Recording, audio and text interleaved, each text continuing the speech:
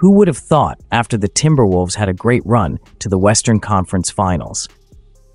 I don't think it makes the Wolves better, honestly. I'm just lost at why they would make this trade. The Knicks have improved immensely this offseason, adding Karl Anthony Towns and Mikal Bridges to join Jalen Brunson and Josh Hart and the rest of the team that made a good run last year but got stopped by injuries.